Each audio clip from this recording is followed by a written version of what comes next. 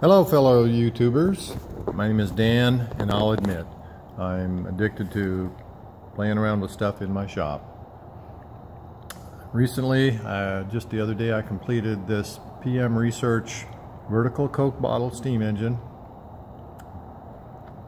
PM Research is out of Wellsville, New York.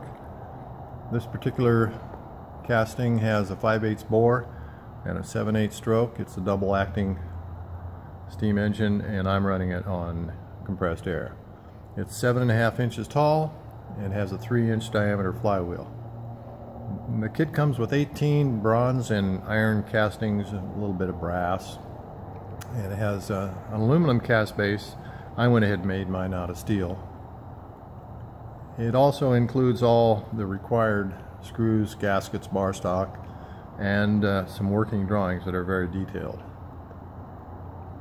As far as machining required, I happen to have a milling machine with 3-axis DRO and a lathe and a drill press, but I've heard that people can do this with a little more than a file, an electric drill, and some measuring equipment. This kit costs $110, and those folks at PM Research, I can't speak highly enough about them.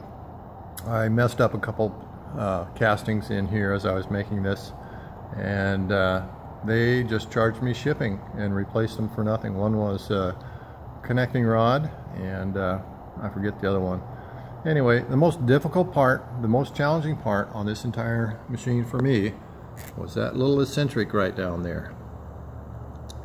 And what I found was I just kept on getting, because I forget what the offset is, but I kept on getting swarf buildup where they come together at the offset, and I finally just decided to make 2 of them the right diameters as specified on the plans and silver solder them together, and that works good.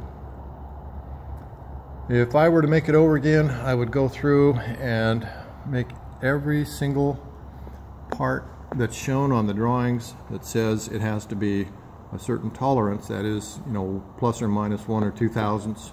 I would highlight those on the drawings just so I could ponder how I'm going to go about doing that to make sure that I would hit those tolerances right.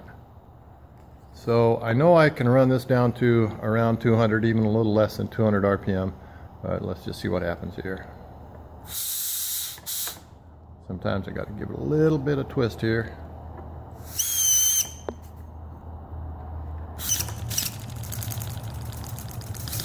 I had it up over 1,000 RPM, no problem, but let me run her down here pretty low.